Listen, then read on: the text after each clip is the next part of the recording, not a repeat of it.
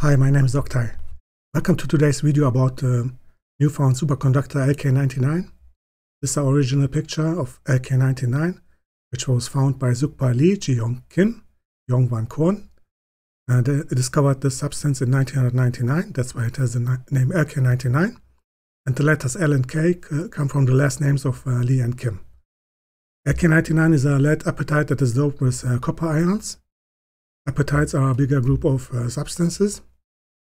One example is hydroxyapatite, that's the mineral in bones and teeth. This is the formula of LK-99, that's lead copper phosphate oxide. X is important in the formula, it has to be between 0.9 to 1.1. So about 10% of the lead ions are replaced by copper ions. LK-99 is a non-stoichiometric compound, and according to these scientists, the critical temperature is above 127 degrees Celsius. This would make this substance unique. And they have already applied for a patent. But their claim of superconductivity at room temperature and ambient pressure 1 bar was not yet confirmed by other scientists. There was only one other group that confirmed superconductivity, but only at 100 Kelvin, which is minus 173 degrees Celsius. This would make LK-99 a high-temperature superconductor because it is above the boiling point of nitrogen, which is at 77 Kelvin, but not a room temperature superconductor.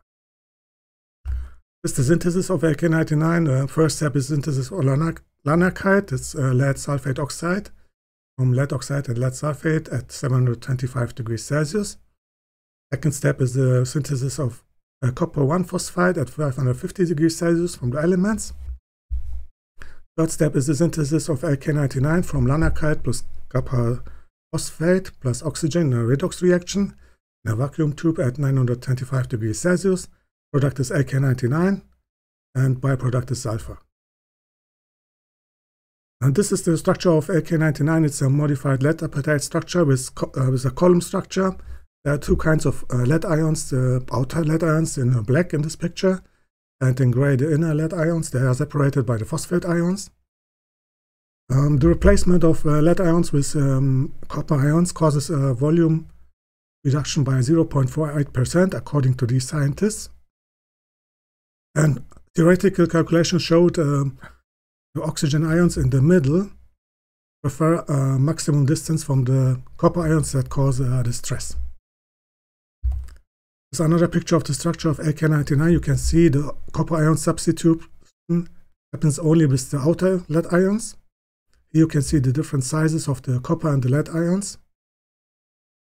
And this replacement causes a shrinkage and stress in the material. It produces quantum wells, and this gives LK-99 its superconductive properties according to the scientists. This is another work of Chinese scientists Liyu Hao and Engang Fu.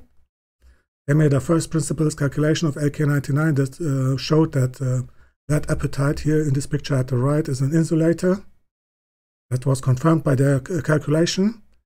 However, their calculation predicted for LK-99 half metallic properties, and they could not observe the superconductivity of this material. This is another work of M.Singh from India. His group produced copper and nickel-doped lead apatite.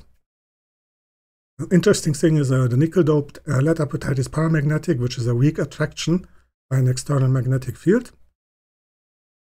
However, this group did not find superconductivity in the LK-99 material.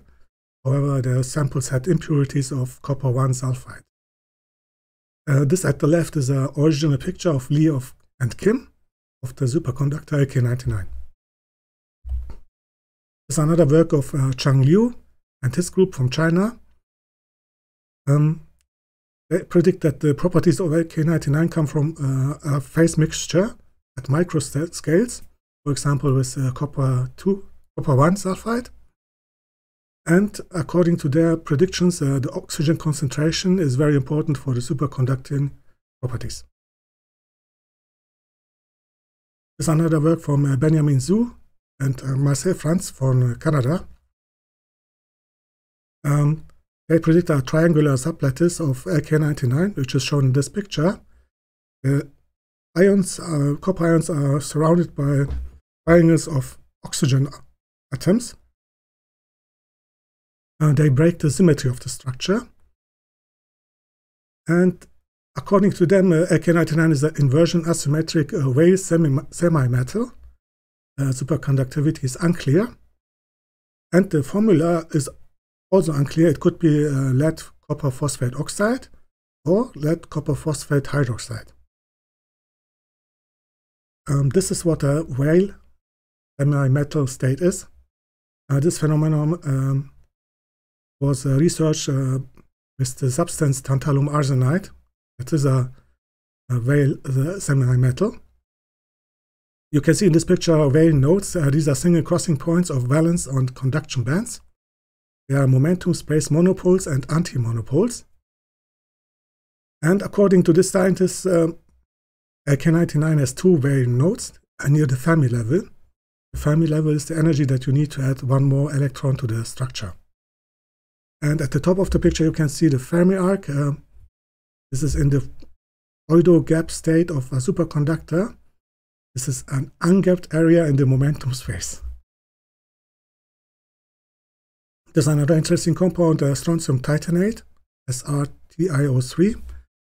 Strontium atoms in this picture are green, titanium ions are blue, and oxide ions are red. This is the perovskite structure.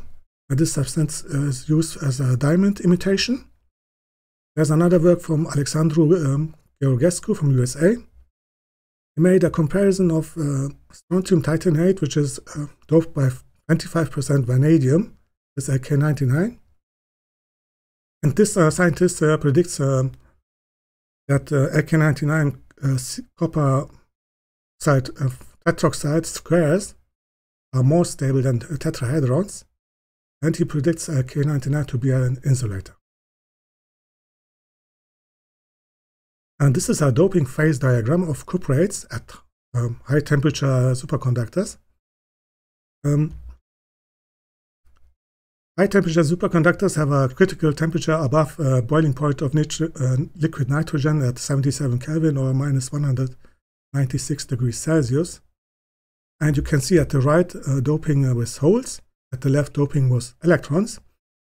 And what is interesting is in both cases you get the optimal result of highest critical temperature at about 15% doping.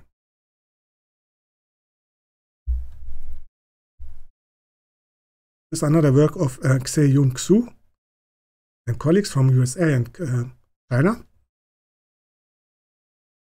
They think that Bogoliubov quasi-particles in cuprates are important for the superconductivity. Bogoliubov quasi-particles are a combination of excitations of electron and positive electron holes. This is another work of Patrick Lee and Zi-Hao from USA. According to their work, the copper and the oxide ions in LK-99 make a buckled honeycomb lattice. And there's only a small energy separation of the orbitals of the copper and the oxide ions. This is another nice movie of the Meissner-Ochsenwald effect, which is an expulsion of a magnetic field in a superconductor once the temperature is below the critical temperature. And high temperature superconductor means you can achieve superconductivity by cooling it with nitrogen.